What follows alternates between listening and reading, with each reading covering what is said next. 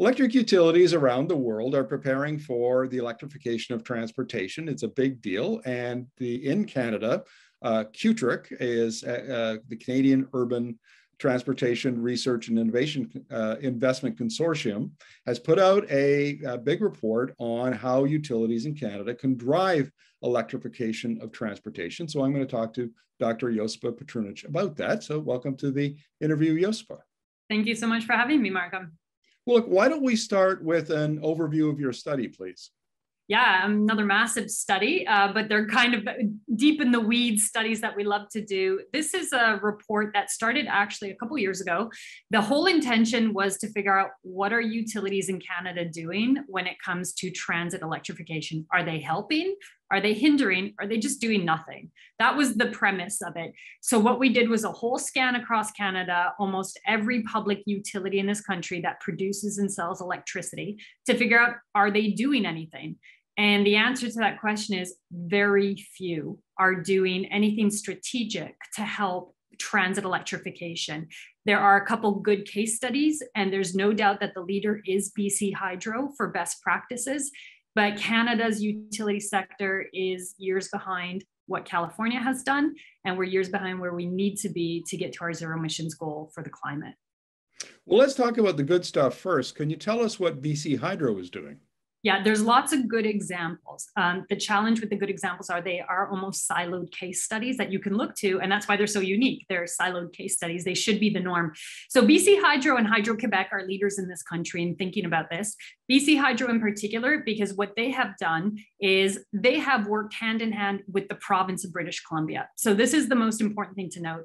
You will often hear people saying utilities should do more. They should do more. Yeah, but utilities are structured around a regulatory framework. There's a regulator, and that regulator will only let them do business in areas that the province says they're allowed to work in. And most provinces in this country have not had ministers of energy that have come out and said climate action is important, and so you can use the electricity system to solve the climate problem.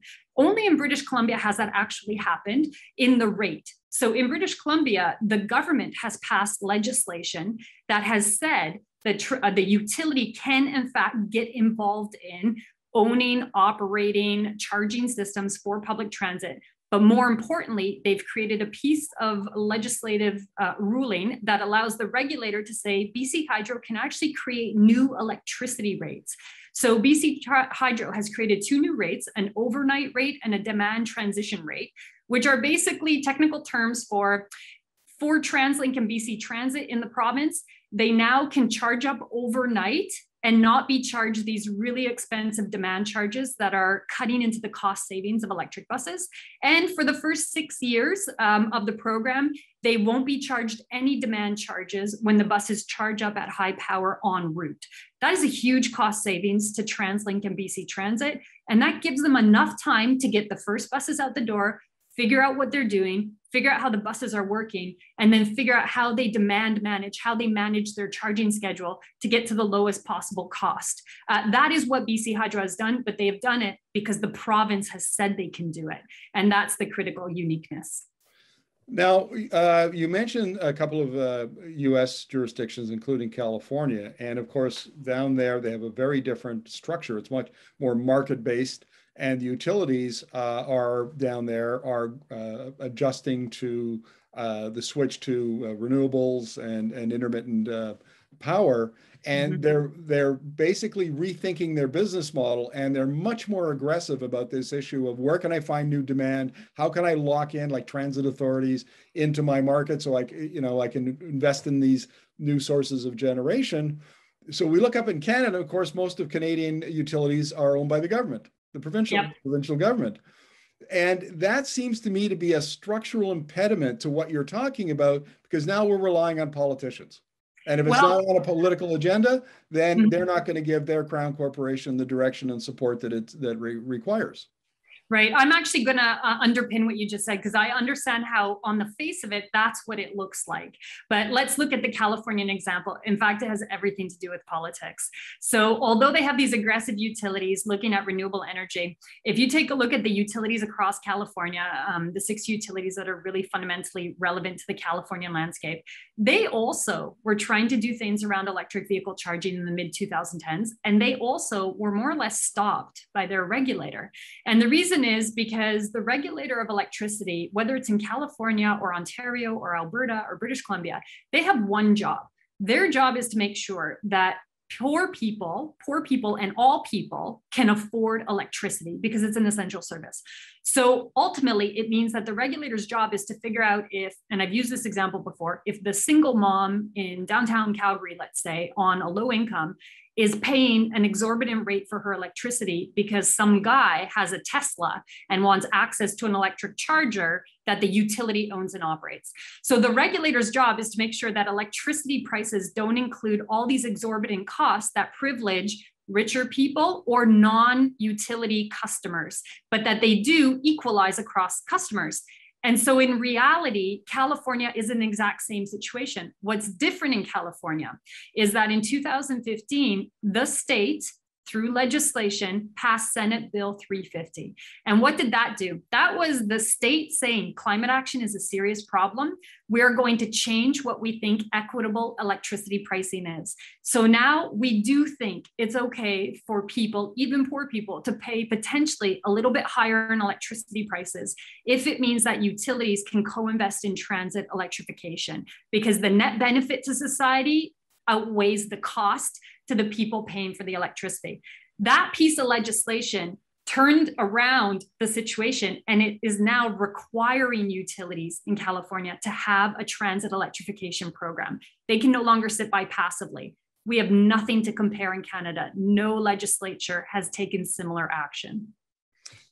My takeaway from that conversation, Josipa, is that we're still reliant upon provincial governments and the politicians who lead them to get on board. And if they haven't to date, what are the likelihood that they will in the future? And, you know, is CUTRIC, for example, going to be lobbying provincial governments to change their approach on this?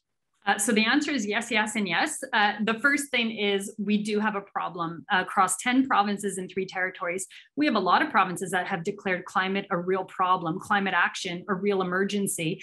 And yet none of our ministries of energy, except for those in British Columbia and Quebec, have actually integrated the utility market as part of the climate action solution. In fact, we have a number of premiers who have declared that reducing the cost of electricity is critical. We can all agree that expensive electricity is a problem for humanity, there's no doubt, but requiring utilities to not be able to get involved in the electrification landscape for transit is a fundamental problem. So there's no doubt we're gonna be involved sharing our report with ministries of energy and ministries of transportation so they can understand how deploying electric buses is really dependent on the energy sector starting to reconsider what fair electricity pricing actually is. That's true. But the second thing is there is a private sector in this market. There is a private sector. And one of the case studies we look at is Ontario Power Generation. And many utilities in Ontario have non-regulated affiliate wings, private business wings, consulting wings. And that OPG kind of consulting business has gotten involved in helping Toronto Transit Commission design its electrification agenda and figuring out how they're going to deploy their buses in the lowest possible cost using smart charging with Toronto Hydro as a partner. That's a workable solution, but it's a cost recovery model, right? It's a model where TTC is going to pay for a portion of that like they would with any private business. And OPG, to get into the business, is going to absorb some of the losses to create a business wing for themselves. But when the private sector is involved, well, then somebody's got to pay for that cost. And that means transit and transit riders. So the ultimate issue here, Markham, I will say is it transit and transit riders only that pay for all the costs of electrification? Or is it that electricity ratepayers can share the burden of that cost? And right now, what we're saying is it is fair, given the crisis we are in, that both transit riders and electricity ratepayers, and I would throw in there car drivers, who should be priced per road kilometer, and some of that money should go into transit electrification. All 3 should be paying the price of getting to zero emissions public transit. That's not the situation today, but that is most certainly what we will be lobbying for. Well, over and over again, Josipa, when I interview experts in other countries, they make the point that policy is absolutely critical to the energy transition, in this case, the electrification of transportation, because policy can, good, well-designed policy can spur cost-effective advances in the industry. Poorly designed or no policy can inhibit the industry from moving forward. And it looks like in Canada, we still, are at the stage where it's either, with a couple of exceptions, poor policy or no policy.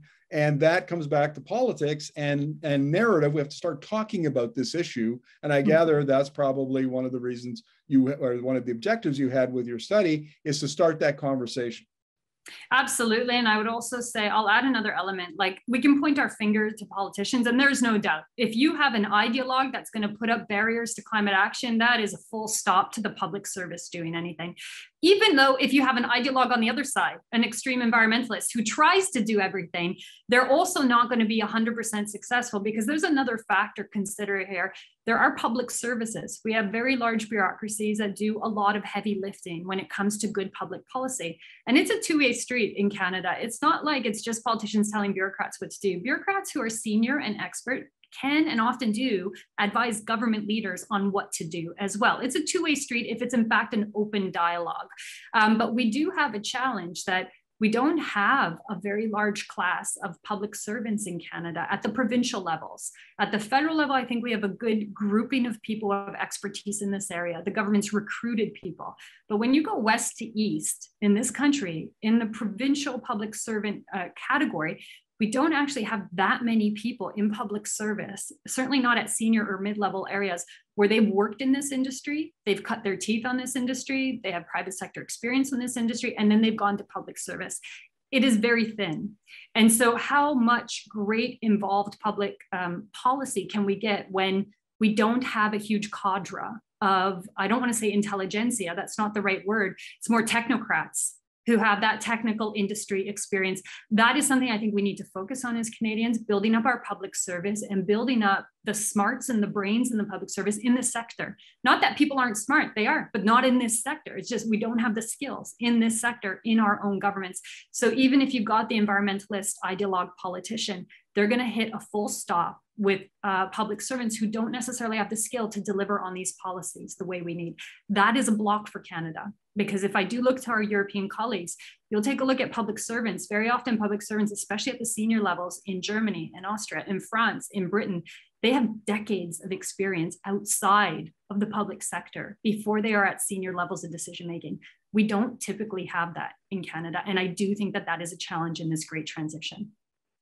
Well, that's all fascinating, Josipa, and reinforced by a lot of the interviews I've done in other countries about this and policy issues in general around the energy transition. So good luck with your study, educating governments from coast to coast to coast.